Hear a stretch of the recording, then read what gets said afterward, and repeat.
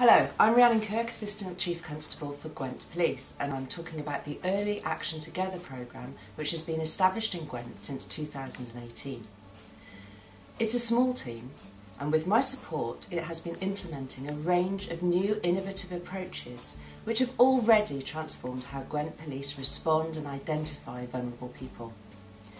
Please watch this short video to understand more about what the programme has been doing, the difference it's already made, and what is planned for the future. Thank you.